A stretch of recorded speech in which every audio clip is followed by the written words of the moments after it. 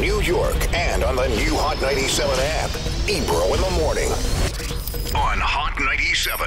Look, it's Ebro in the morning. We are here at Hot 97 with Laura Styles. Rosenberg on assignment. He didn't know that we was about to dig in with mental health. Silence the shame.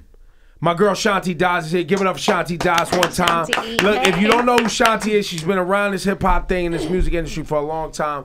One of the original label people that worked with Outkast. Yep. LaFace Records down in Atlanta. When the whole music scene really in L.A. went down to Atlanta. No doubt. You was there. You was on the front lines of a lot of signings of those amazing artists. And marketing. Yeah. Tony Braxton, TLC, Usher. And recently you stepped away from the music industry to focus on something that was near and dear to your heart because of some personal experiences. I want you to tell that with regard to mental health, and then I want to get into the whole movement. Okay. So how did you start dealing with mental health in your personal life? So my dad committed suicide or completed suicide when I was 7 months old. It was really tough for my family. We didn't talk about it. I was embarrassed to tell people that my dad shot himself. So for a long time, I just was like mad and angry, and I didn't go to counseling or anything. And so fast forward, had this successful career, started, dealing with just normal stress and anxiety in life. And the depression started creeping in. And so I do think that I'm predisposed to it because of my mom and my dad's depression. And then 4 years ago, my best friend took her own life. And I was one of the last people to talk to her. Like, I was jumping on a plane. I was trying to help her find new doctors. I landed and got the call. And I also have a family member that suffers from bipolar 1 disorder. And then, Ebro, I don't even know if you know this, but 2015, I contemplated suicide. I never knew that. I had planned my own funeral. Wow. I mean, I had this amazing career in music. I would like to think I'm one of the pioneers in the game. And I didn't want to die. I was just ready for the pain to stop. And I went into a downward spiral, and I got help. I went to the psychiatrist. When you say pain, right? Tell me what that is, because I don't really. So my mom's mother committed suicide. Or I heard you say completed suicide. Yeah, so completed is kind of like the new term that a lot of the clinicians like to use. Yeah. All right. So then, as my mom got into her mid-60s, right, and retired. Her past, the decisions she made in her 20s and 30s, and things that she hadn't necessarily, I guess, felt she did correctly or whatever, started to haunt her, and she was suffering with some depression. Yeah. And I didn't understand, right? My first response was, but everything's great. Like, we made it, we did this, and we did these things great, and we did these things great. And I would talk to her, and she would go to counseling and do these things, and we would talk, and but it was always like, I'm there, but trying to empathize was tough because I literally didn't understand what was going on. So when you say pain, what does that mean? So like there were mornings when, so let me just say this. The last 8 years I've been an entrepreneur in the A, and I've had ups and downs of thinking did I do the right thing? Because my mother got Alzheimer's, walking away from this big career. I could maybe be president of a label right now, seeing my peers on Instagram. I'm like, what the fuck? What am I doing? And so it was tough mentally, and the anxiety and the stress just started building and building. There were days I didn't want to get out of bed. I wouldn't open up my blinds. I didn't want to talk to my friends. I didn't want to go anywhere. Because you were afraid of? It wasn't that I was afraid of anything. It was just those thoughts kept just generating and generating in my mind, and I was talking myself into a downward spiral. My self-esteem went down. I started eating out of depression. I started gaining weight. And I started second guessing myself. And so that's the one thing with mental health. When you start going through stress and anxiety, and it leads to depression and even clinical depression, a lot of times those chemical imbalances are present in your brain. And so you don't have enough of one thing to, get those endorphins going. And I had just kind of hit rock bottom. And were you able to express that to people? Did you have people around you could say, guys, I'm at the bottom, or I'm feeling this way today, or I'm feeling that way today? When I was today? going through it, I think I was afraid to tell people. I was embarrassed about what people would say. So that shame and stigma, that we always talk about in mental health was there. And, the night that I contemplated suicide, I was like driving aimlessly around the city. I was crying uncontrollably.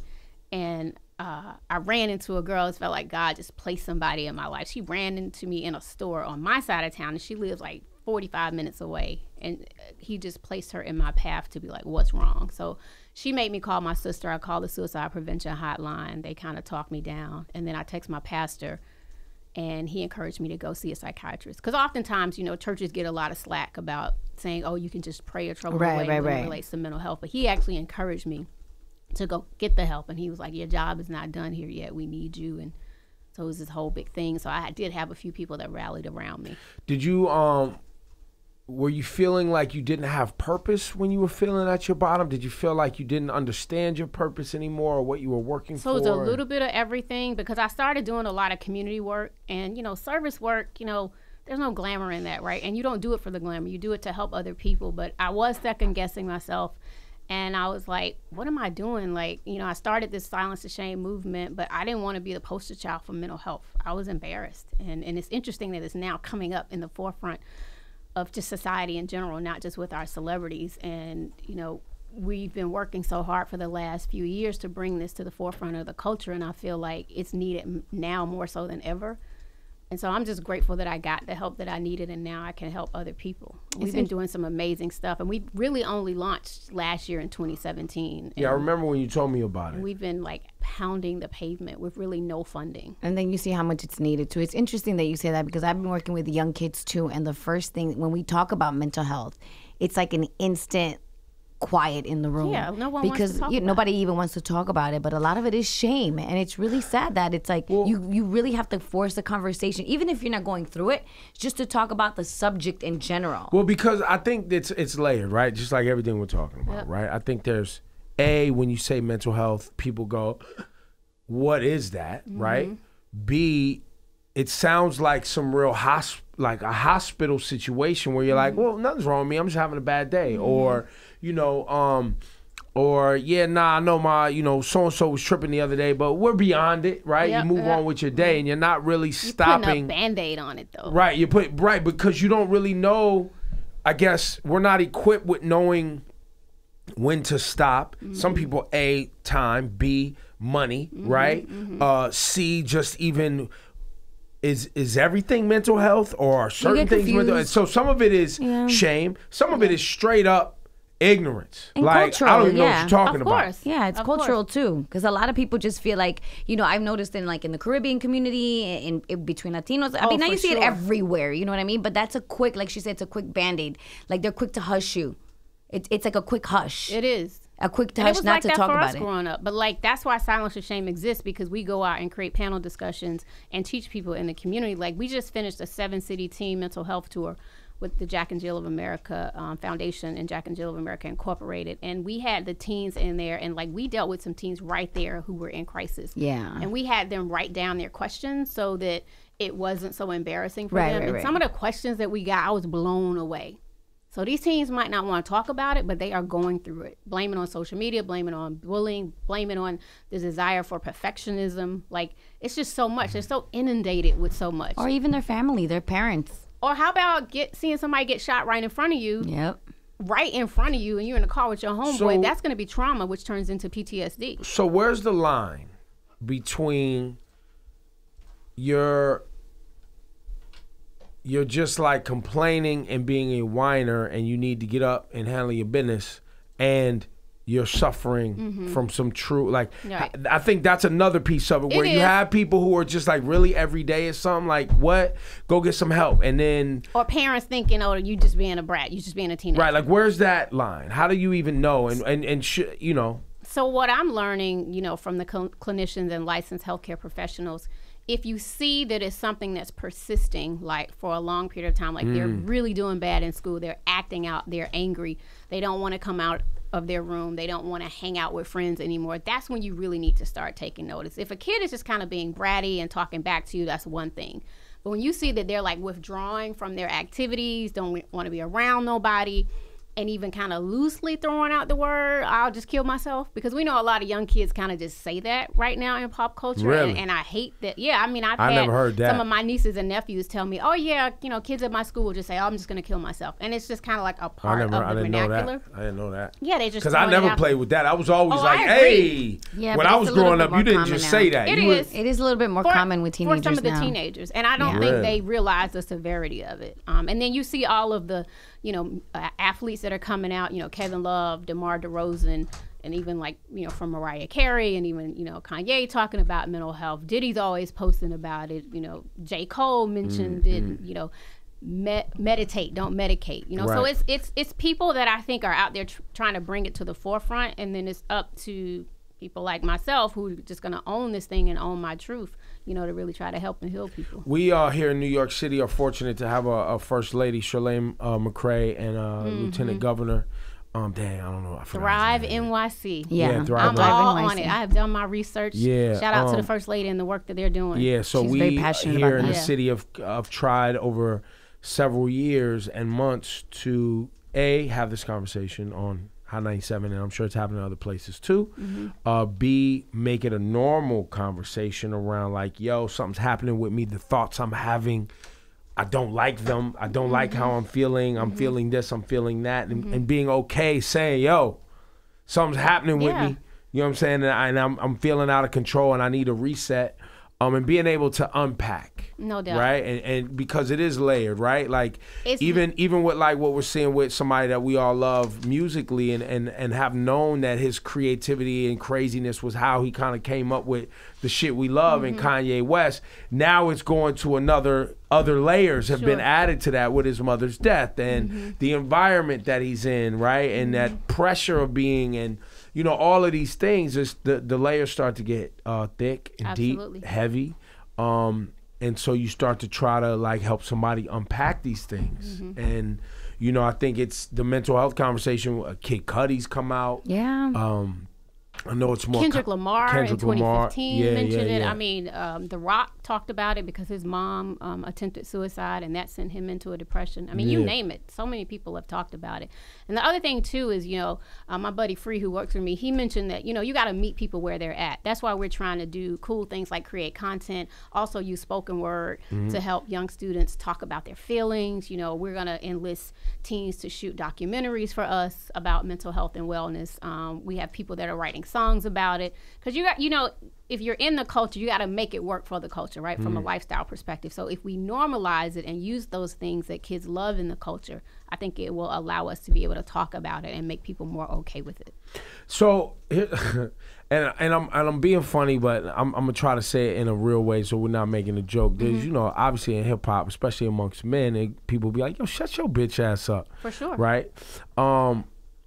That statement, you know, amongst men, right, of you acting like a little bitch, which obviously emasculates men, right? You acting feminine, right? You acting like a little bitch, which is its own layered convo. But are you dealing with that in black men, right? Because and men in general. Let me not even say black men, but men in general, because you know we live in a very hyper-masculine society, right? Where being and having problems and emotional instabilities, right? It plays itself out amongst a lot of men where it's like, yo, man up. No doubt.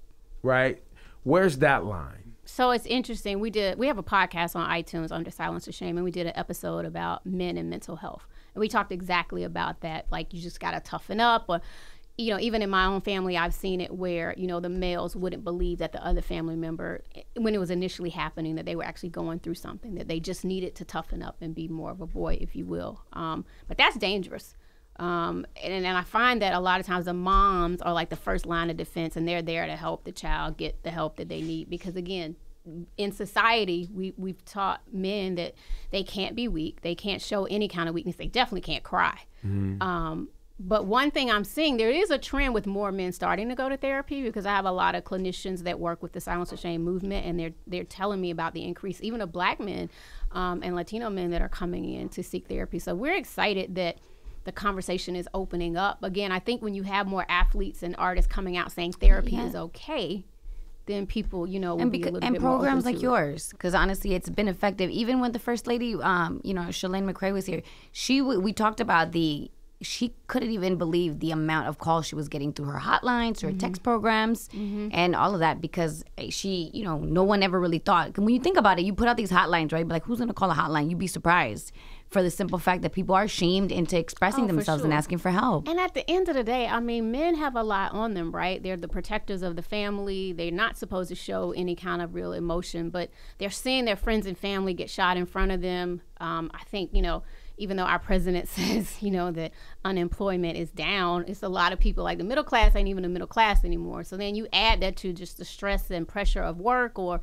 it's just so much from a mental health perspective that could lead you down that dark place if you don't take care of yourself. That's also why we preach about self-care, Because if you're not predisposed to a mental health disorder like bipolar disorder, schizophrenia, or clinical depression, you could be one traumatic experience away from dealing with something. Anything could take you there. The loss of a girlfriend, the loss of a parent, what's happening in our schools, when there's an active shooter. Those kids are going to experience trauma. I'm getting ready to shoot a documentary around PTSD in the hood. Because a lot of these kids is acting out, it's because of the trauma that they've experienced. And nobody's really talking about that in our community. Well, and let's talk about the trauma of the violence. From but an then incarceration standpoint. Yeah. Then there's the trauma of the lack of family support. Absolutely. And then there's the trauma of looking at, and I this is something I used to deal with my mom, where she would look at what everyone else had going on and assume they didn't have similar problems. Mm-hmm. Right? We're feeling like, oh, well, this group or this economic bracket or this type of person doesn't deal with their own version of problems. And I got news for you. Everybody's dealing with something. Nobody is immune to it. We all got our own issues, I like to say. And it happens like last year, we did a panel discussion in Silicon Valley at the Lyft headquarters about silencing the shame. So many people that worked at startups or CEOs and entrepreneurs were in that room talking about the pressure and stress of you get this money from a venture capitalist, right? You got that seed money that you need for your company. You got to deliver. You got to deliver. Yeah. And we've seen stories of people committing suicide. There was a gentleman who was like the senior VP at eBay. Wife, beautiful wife, 2 kids, jumped in front of a train. Just couldn't do it anymore. The pressures and stress that was out there. We are partnering also next week in Atlanta with Music Cares, which is the foundation arm of the Grammys, and we're doing a panel called The Soundtrack of Mental Health. And so we have producer Brian Michael Cox on there, and Jan Smith, who is like Usher and Justin Bieber's vocal coach, and Dave Lighty's going to be on it. Shout out to the late, great Chris Lighty, R.I.P. Chris who Lighty. died of an apparent suicide. My good friend Shakir Stewart. My colleague Robin Sims, who worked at Universal. We don't talk about it. And I'm getting ready to make people talk about it so that we can heal and get the help you need, especially in music. Because even if, you sit there and you scroll through, everybody's on their highlight reel and their timeline.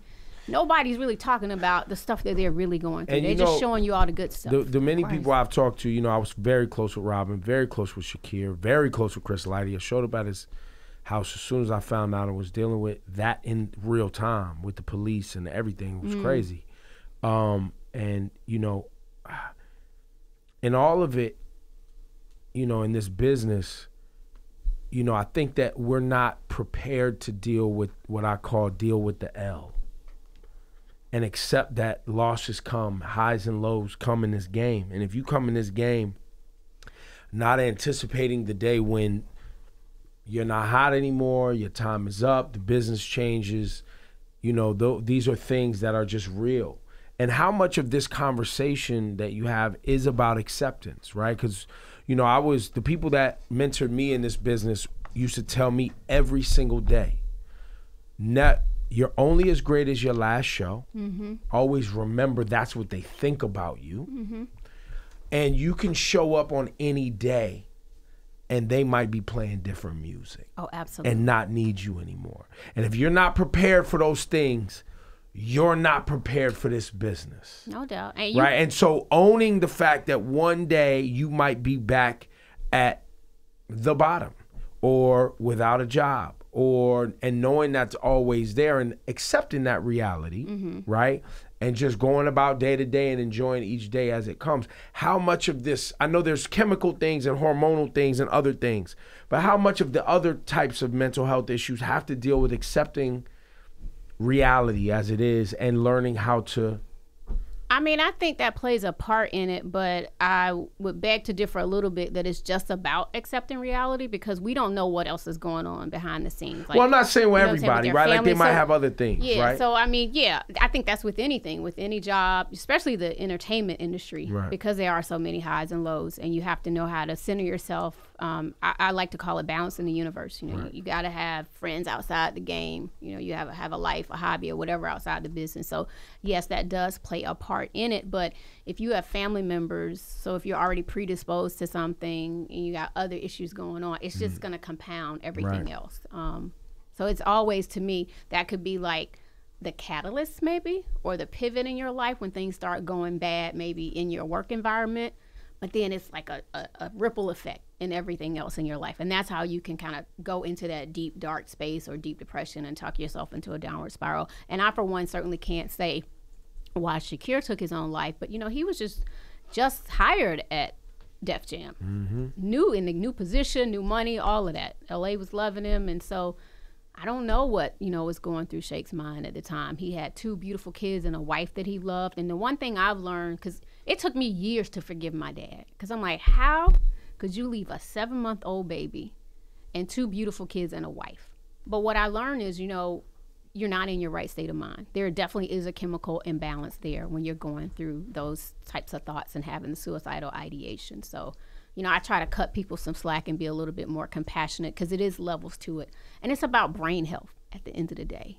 You know, people are afraid to deal with making sure that the brain health is intact, but your brain is the organ that controls everything else in your body. So why is it when we have heart disease, we'll go see a cardiologist, or if we got cancer, we'll go see the oncologist, but heaven forbid, I'm feeling weak, or my thoughts is kind of racing, or I'm experiencing a little bit mania, I can't go see a psychiatrist or a psychologist? But, yeah, I think it's because of how it's termed, it's right? The perception. Like when you say brain health, and that's why I like to try to use that now. You think of it as an organ. Absolutely. When you say mental health, people start thinking of it as my thoughts. Like, and I'm they go a crazy back to like person. the crazy house. Right. Right. I'm You know not what crazy. I mean? Yeah. And people also fail to realize how much help is available. Oh my God. Like how much, Yeah. because before, you know, yes, it's expensive, but you'd be surprised how much is available to you. Like you can literally look up and find something that A, you can afford, or is absolutely free. You're right. And the one thing I'm learning is a lot of therapists and psychologists work on what's called a sliding scale. Yeah. So that you pay based on your income. Yeah, what you can and afford. what you can afford.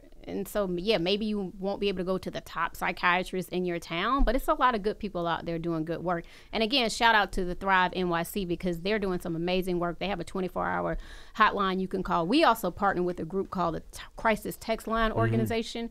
So we have a keyword. So if anyone listening and you feel like you're in crisis, you can text the word silence to 741-741. We're also about to start offering free mental health first aid training. And shout out to Brandon Marshall, who's a football player in this area. You know, he suffers from BPD, and he has a foundation, borderline personality disorder. Okay. Borderline personality. Okay. Yes, and he has a foundation called Project 375. He and his wife do amazing work providing first aid training, mental health first aid training.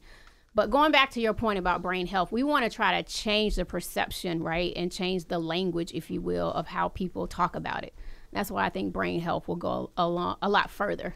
How much of any of your research and work that you've done talks about, obviously, physical health, food, sleep, these other things, you know, because then when you start talking, like I've talked to a lot of people, and I'll be like, yo, do you sleep? And they'll be like, yo, man, I don't be sleeping. I'll be like, wait, you don't sleep?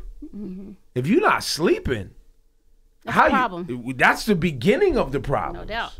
You know what I mean? Even after you might have something running in your family, if you're not able to get a good night's sleep and you're not putting good food in your body, how are you even gonna approach the day? Absolutely. You're 100% right, Ebro. The one thing I've learned is people that have a loss of appetites, that could be one of the signs of depression. But we talk a lot about self-care.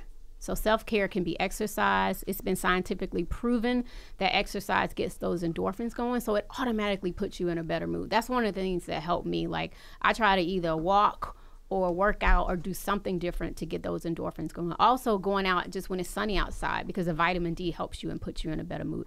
Healthy diet, absolutely. It would be a good thing to talk to a nutritionist.